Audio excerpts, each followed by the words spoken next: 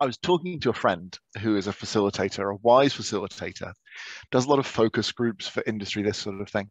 And she was telling me that sometimes to help a group relax, she deliberately spills coffee on herself.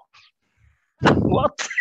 Yeah. And this is, I guess it's, whilst she is like the facilitator, she's like, there is structural kind of power there that she has. For sure. By spilling a bit of coffee on herself deliberately, she's kind of showing that she's vulnerable, she's human, she's no really bigger than anyone else. Oops. Yeah, I can see that. Have you ever done that? Have you ever done something like that?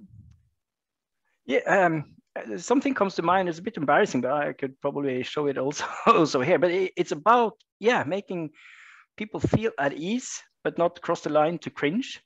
So I have something I do that's all about me. So I would early on when I speak, I would stand up and say, "Oh, if I do like this, raise my pants like this, it's not because I lost weight. It's because my stomach actually presses my trousers down." And that kind of also eases on the situation, but that's all on me. And because it's about you, you can share it. But there is that line, isn't there? There's that line of, is this a little bit cringy? Yep. Is this going a little bit? It's a little bit toe curling. Yeah. So what's the learning about this?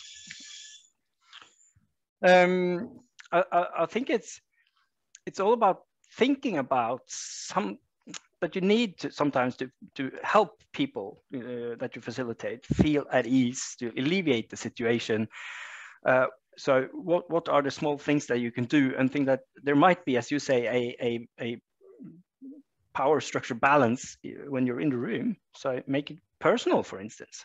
And you could do something physical that might that. Sometimes I run around a room there, but I think whilst thinking about that, remembering the context of the group, what might be appropriate for them, and trying to avoid the zany or the cringy.